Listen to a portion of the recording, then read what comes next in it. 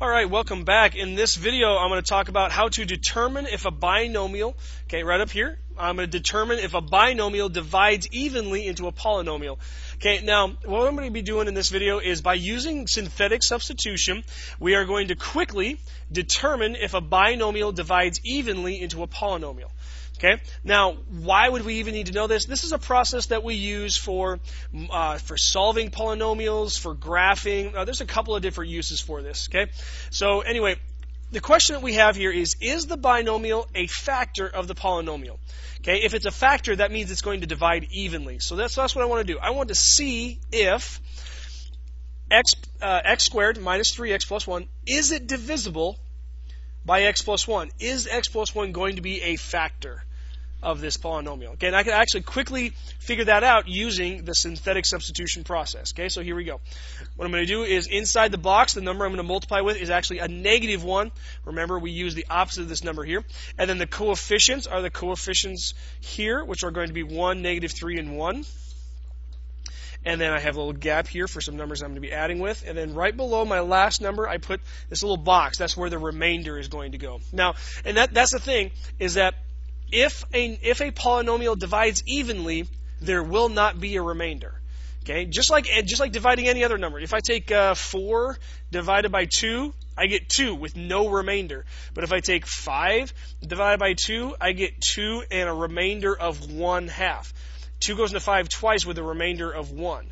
Okay, that doesn't divide evenly. This one here does divide evenly. Okay, so just for a very basic example. Anyway, now I want to go through the synthetic substitution process. Okay, so bring this 1 down. -1 times 1 is a -1.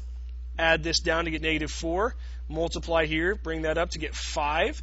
Add that down to get 6. Okay, so what it looks like here is that I have a remainder of 6.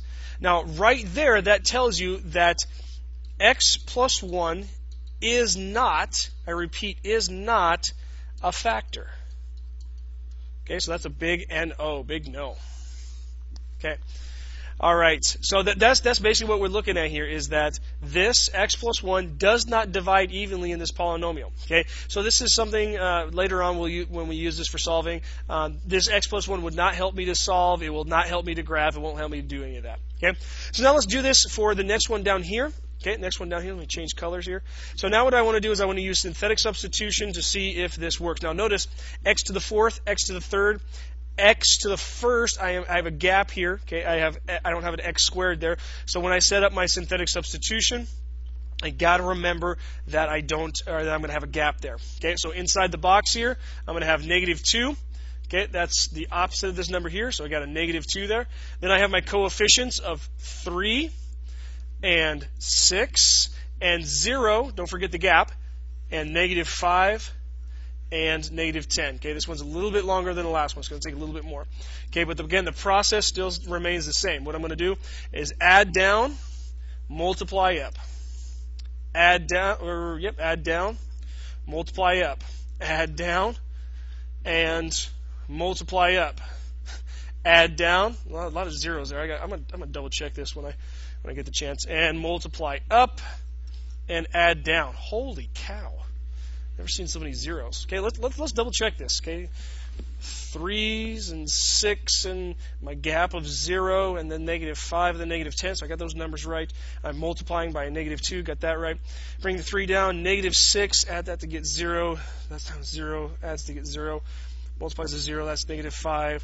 That's going to be a +10. Yeah, that's right. Okay, I just wanted to double check because this is actually the first time I've worked it, to be quite honest, and I wasn't sure if I was going to get that or not. But anyway, what does this mean? Okay, what are we trying to figure out? Okay, this tells me right here I have a remainder of 0. A remainder of 0. So what that actually tells me is that x plus 2 is, big is a factor. Okay, that means it is a factor of this polynomial here. X plus 2 is a factor. That means that I can divide by it. That means it's going to help me with the graphing. That means it divides evenly, so that when I factor and do some solving, I can actually use x plus 2. Okay, so that's what you can use. That's using a what is this called? What's this process called? Synthetic substitution. There we go. This is using synthetic substitution to see if a binomial divides evenly into a polynomial. There's just a couple of quick examples of that. Alrighty. Hope you enjoyed the video, and we'll see you next time.